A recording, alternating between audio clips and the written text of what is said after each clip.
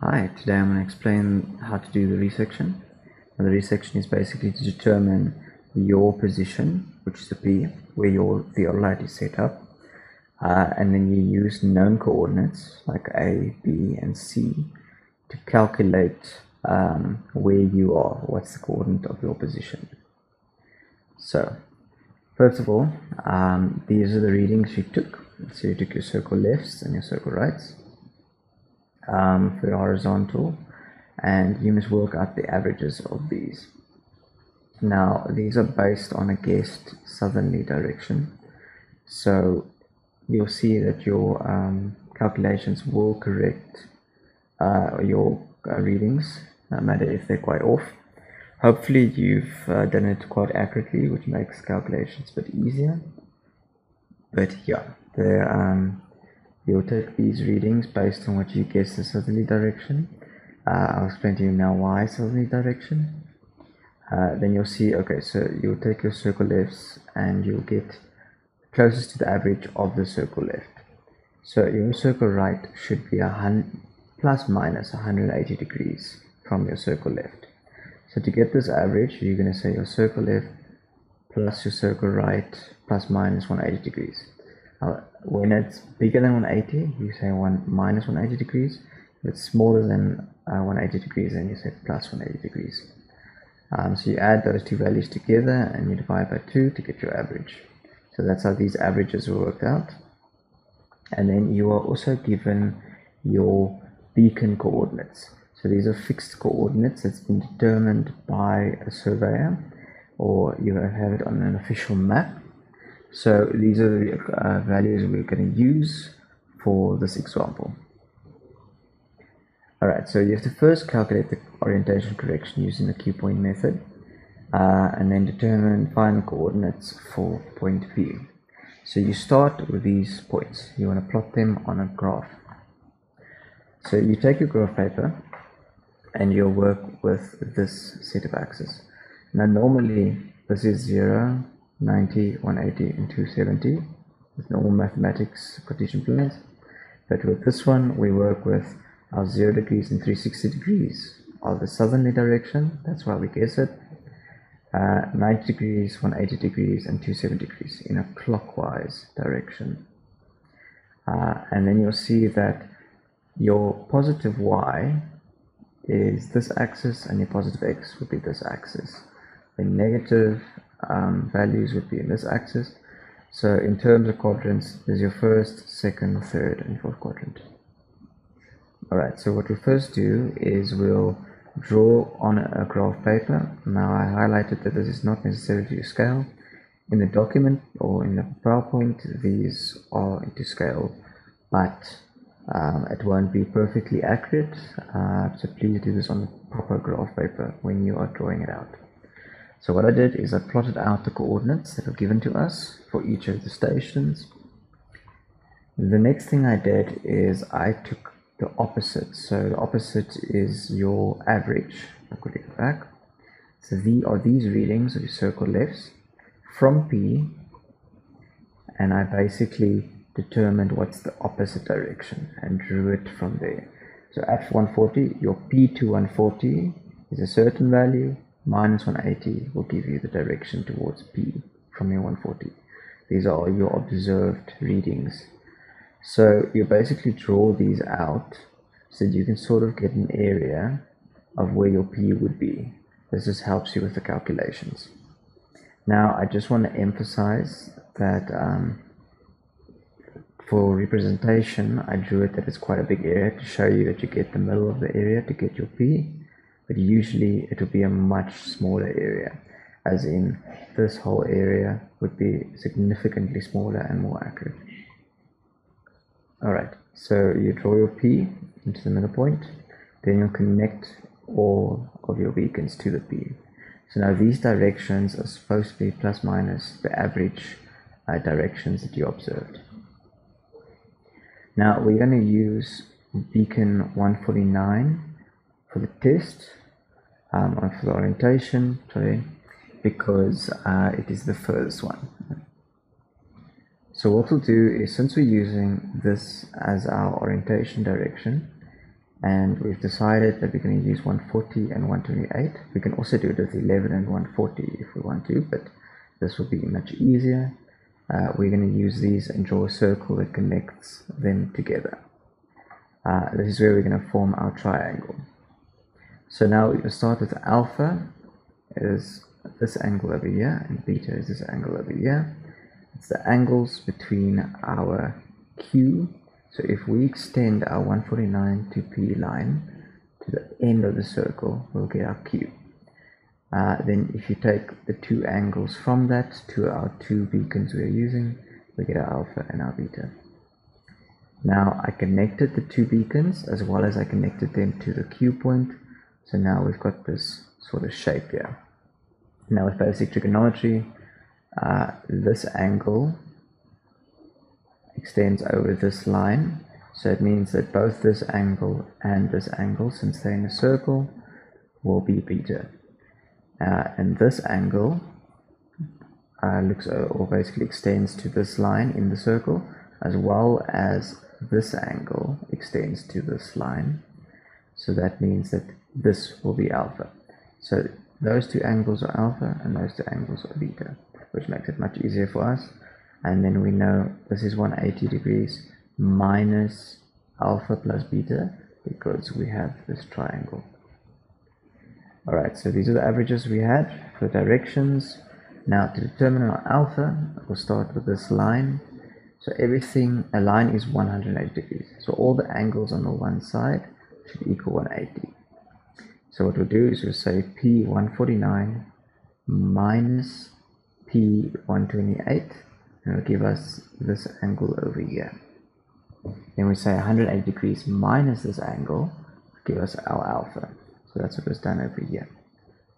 Then for our beta, we want this angle. We can calculate this angle. So what we'll do is we will say the 140 plus 360 minus the 149 will give us this angle over here. And we say 180 minus this angle to give us our beta. Alright, so now we have an angle for alpha and beta, and then for our theta, we are going to say this direction minus this direction to get this angle, so alpha and beta, and then we say that minus 180 to get what the other two angles should be. If you include this as one angle, then what is that angle and that angle together?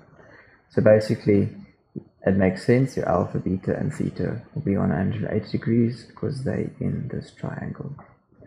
Alright, so this theta acts almost as a test for you. And then if it's 180 degrees, you know you've done at least all your calculations correctly.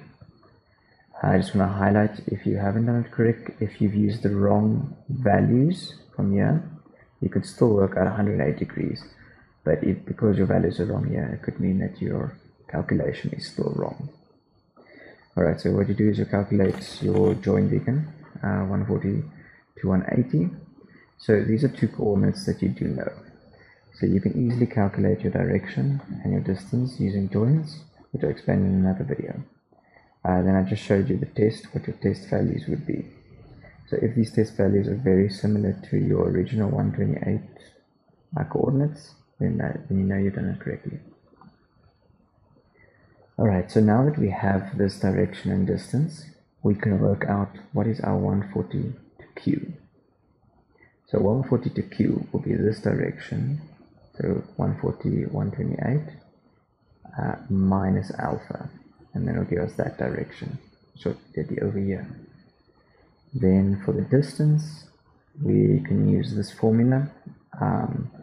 So basically it will be your direction, your distance times the sine of theta times the sine of Q, and that will give you your distance 140 to Q. We do the same over here. We say 128, which is now your 140, 128 minus 180 degrees, which will give you 70 degrees and then 19 minutes and 2 seconds. And you say plus alpha, so it's this direction plus alpha because we work clockwise, and then that will give us this direction from 128 to Q. And then we do the same with the distances. We say the distance, which is the same distance over there, times sine of alpha over sine of Q. And this will give us our distance. Now what we can do is we can take these values that we calculated, so the distance and directions, and we can do a polar using the coordinates of 140, the distance and direction to Q, to give us coordinates for Q. We do it the same with 128. We take 128's coordinates, the direction and distance in a polar formula to calculate the coordinates of Q. Now since we worked out Q 2 times, our values should be very similar, but since there can be errors, especially in our readings, we have to take the average of those two to get our preliminary coordinates for Q. Alright, then we'll work out our join between Q and beacon 149. Why we must do that is because we need, sorry, let me just go into it, that's 149 over there. So we have a preliminary coordinate for that, and we have the actual coordinates for 149. So if we work out join, then we'll get a direction, and we can use that direction to correct our observed. So we have an observed direction from P to 149, which in this case, I cannot see it now. There we go. It's our observed is 313, 37, 37. But if we calculate our actual coordinate or our preliminary coordinates of Q to the actual coordinates of beacon 149, we'll get 313, 37, 41. So the difference between this observed and this correct direction is 4 seconds. So now that's how we orientated our observed directions. So now we can apply this correction to our other three. So P1 up to 128, P to 11, P to 140. These are the observed directions. If I go back, these observed directions, and then we get our orientated directions for those observed directions. Alright, so the next thing we have to do is we have to calculate our triangle's angles. So this is angle 140, angle 128, and angle P. If we go back, we see that we did orientate the directions, specifically P128 and P140, since they're part of the triangle. We'll take note of their two orientated directions, which is 202 degrees and 95 degrees. Alright, so the first thing we'll do is we'll calculate angle 140. So this needs to be 140 to P, which is P to 140 plus 180 to make it the opposite direction, minus 250 degrees, which is 140 to 128, to calculate the angle. So we're saying this angle minus this angle. Alright, then for angle 128, we have to say our 128 to 140 minus 128 to P. And the way we get this is we first say 128 to 140 is the opposite of 140 to 128, so that's minus 180 degrees. So we did over here. And then we say 128 to P is the opposite to P to 128. So we'll say P to 128 minus 180 degrees, which we did over here. Then we say that direction minus this direction gives us this angle. And then for angle P, we calculate our 202, which is our P to 128 minus our P to 140, which gives us this angle over here. Since it's a triangle, all three of them should equal to 180 degrees, so that's how we know we've done it correctly. Alright, then just the last thing, we have our distance to P, which we calculate through this formula, taking the distance of 140 to 128, and then we use angle 128 over angle P. The same we do with our distance from 128 to P. We use the angle of 140, which is the opposite one, over sine angle P. We get our two distances. Then we say our polar from 140 to P, since we have the direction and the distance, the oriented direction and this distance, we can calculate the provisional coordinate for P.